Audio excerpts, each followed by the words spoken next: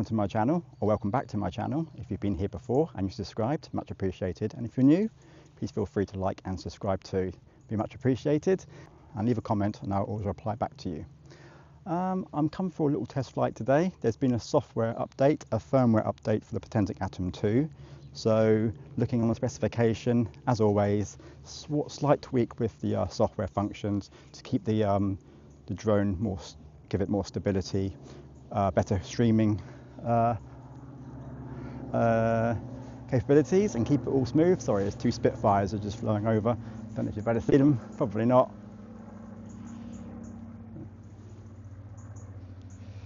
But anyway, I digressed. So that's something to keep an eye out. Obviously we're not going that high, but anyway. So new Potensic Atom firmware update with the drone itself. It's version 020, and for the controller it's version 17 if you're interested.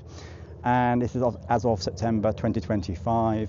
Number one is the P log, so it gives you a kind of neutral video footage and imagery as well, which means you can go back to your computer and you can overlay and with the gradients and color palettes and stuff like that, and then you can add extra quality and color tones, all those sort of fun things we do on our editing software, whether that's on your computer or you do it on the phone. I know some people do. So whatever tool you use, that's a functionality it gives you. And also, if you're a beginner, it sets it to 120 max after you've completed your beginner course. I think in America you may have had a slightly higher altitude. Ours has been 120 meters, about 400 feet. Yeah, so I think you've had the luxury of having a bit higher than that. Some of your regulations aren't quite the same as they are in the UK, and I think we're aligned. The UK is aligned with the EU and Europe. So that's that said. So that's number one on the log, and number two on the log, which is the one's P log. Number two is the after your beginner, and number three, I think that's where you can change your control joysticks and you can adapt them, and you can change the configurations to do different things. And I believe you can now change the joysticks to a new one-handed takeoff. You don't have to have it set at what it comes with, which is C1 and push forward on the left paddle to kind of take off one-handed, which is quite nifty. But anyway, further ado, I'm going to get Dora up and go a little fly around.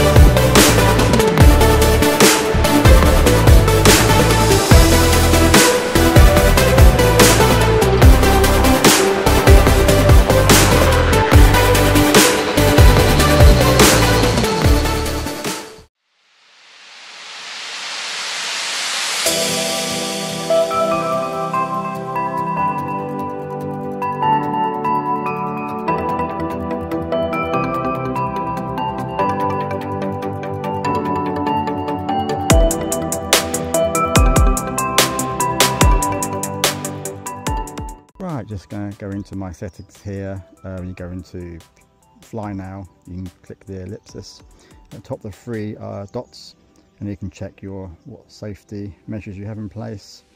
Video mode is what I normally standard I start on. If signal lost, return 60 meters, do a quick check. 60 meters is going to be good from where I'm standing.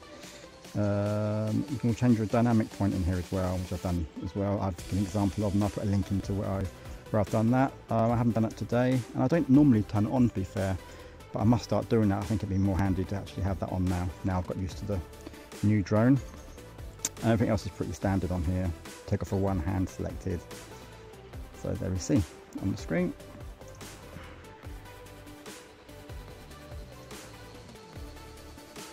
Right, how you get into your P-log setting. You go into the video viewing settings where you can change your ISO, you can change the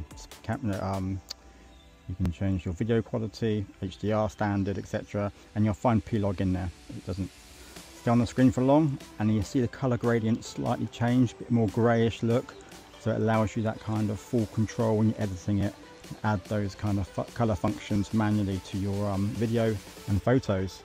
And I've also found take the photos while you're recording as well, because the setting isn't available when you're you go to camera mode and take photos for that setting, which is when you click here and you go to photos. So you'll see it just enhances it back to HDR, whatever setting you're in.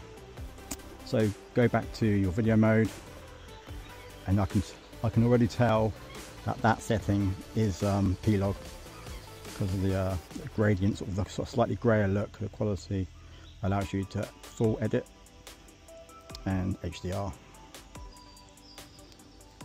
Hopefully you found this really useful today. It did take me a little bit of time to find out where it was actually, to be fair. I was going through the normal mode, going through settings, camera, adjusting it on where it says standard, etc. But yeah, it wasn't there. That's where it was. It's in the settings here. One last little flight around this evening. HDR mode.